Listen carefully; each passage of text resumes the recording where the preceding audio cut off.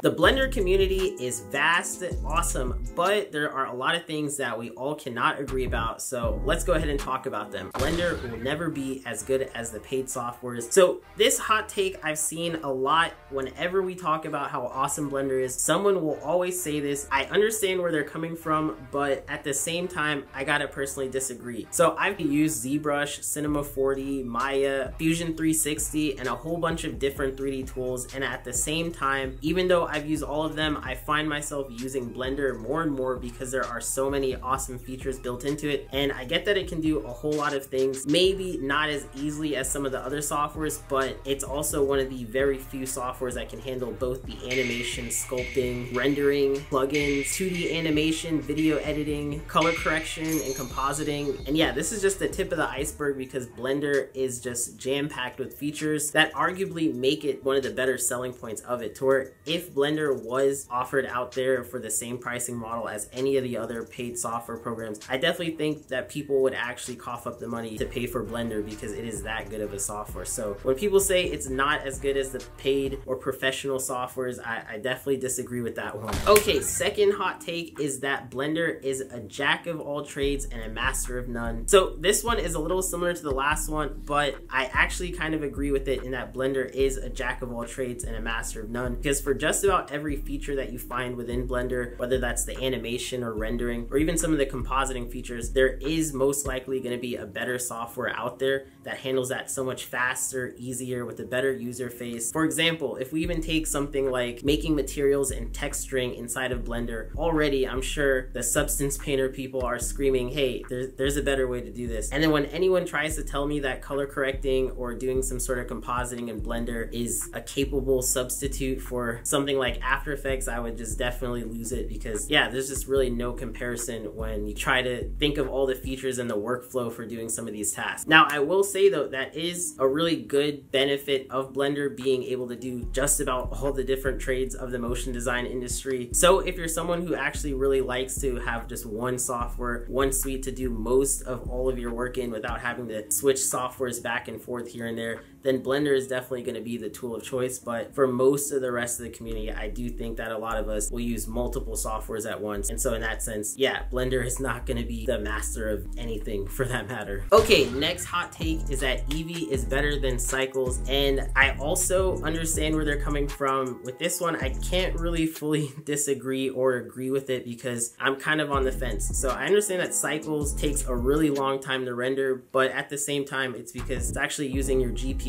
It's doing a lot more calculations, and you get much more realistic lighting and renders out of Cycles, whereas Eevee is almost comparable to like a game engine renderer, to where you have a lot more limitations. And even though it runs really fast and a lot of artists have been able to pump out amazing looking works using Eevee as their main renderer, it's really just about your own preference. So there really is no better option out there. If you do find yourself using a lower end computer, maybe focusing on Eevee might help you out in the long run, but at the same time, it's really good to just understand your project and how each of these different renderers can tackle projects in a fashion that's either better for you or worse. Okay, so this hot take comes in response to when I showed the Nomad Sculpt app, which for anyone who doesn't have any reference, this is what it looks like. It's an app that can run on Android, iOS, it can run mobile, and someone actually says that Blender can do the same thing but faster, easier, and just overall better. And for this one, I gotta wholeheartedly disagree because I personally have sculpted in Blender. I've done the box modeling techniques, I've used the modifiers and done all those things, yet when I transferred over to using something like Nomad Sculpt, my mind was blown at just how easy and intuitive it was, to where most of the time now I'll find myself using Nomad Sculpt to sculpt something and then maybe just Blender to actually render it. So for that instance, yes, Blender is great at rendering, but I mean, come on, for something that's running literally on a cell phone that you can use just about anywhere, anytime, that's a huge benefit. So Blender is not a portable software. You can't use it that easily unless you have something like a laptop, and even then, that's a little bit more cumbersome than something like a cell phone or a tablet. So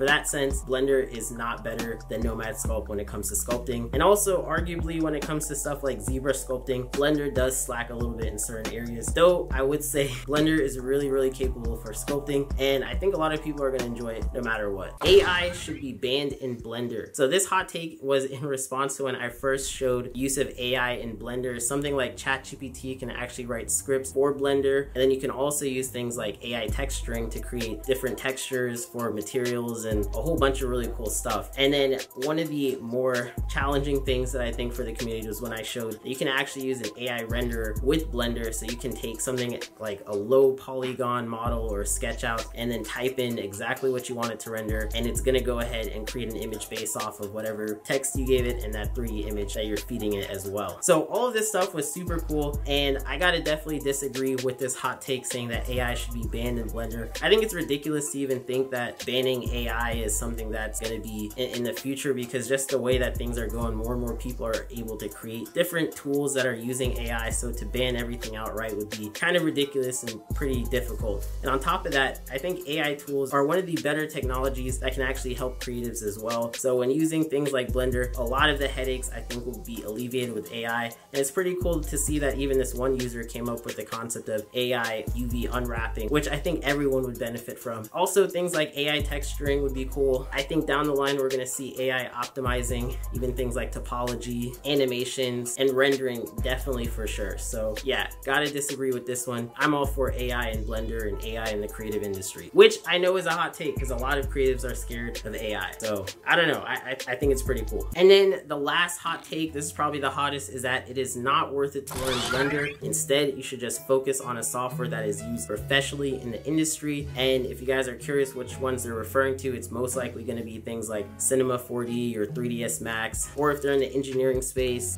Fusion 360 or Autodesk tools. So this one, I understand definitely where they're coming from, because whenever someone is looking for a professional 3D job, most of the time that studio or that company is not going to be using Blender. I don't think I've ever seen it used in that professional setting like that. But at the same time, I think that Blender has a lot going for it, and it's getting more and more adopted, so it is actually very helpful to learn Blender. Now, of course, UIs are going to change across different softwares, but the fundamental principles of understanding how lighting works, how to set up a scene, things like keyframing, rendering, and using additional plugins to make your 3D software have much more functionality is something that can translate over to just about any 3D software. So I think that would actually make the learning curve much easier to transition. And on top of that, the barrier for entry to using Blender is absolutely none, because the software is free. Whereas if you were to try and start off the bat with something like Cinema 4D, you're going to be paying a pretty hefty price just to get going. So I gotta say, I definitely disagree. It is worth it to learn Blender. If you can, go ahead and just start on Cinema 4D. That's also cool. But yeah, Blender is completely worth it for those of you who are out there learning it right now. And for anyone that thinks that Blender is not a professional software, there are a bunch of developers and people that make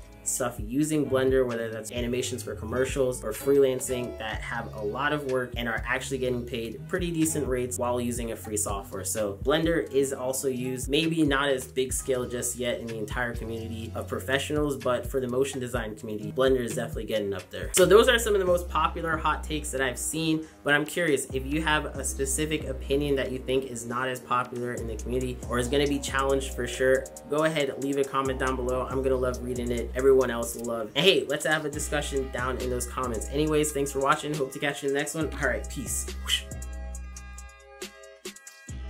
Okay, so my hot take on AI and artists is that I think artists are just too scared of AI. AI is coming. You guys can't stop it. Might as well embrace it. You're either going to join the AI or you're going to get left behind. And yeah, so that's my hot take. Let me hear what you guys think. Anyways, thanks for watching. All right, peace.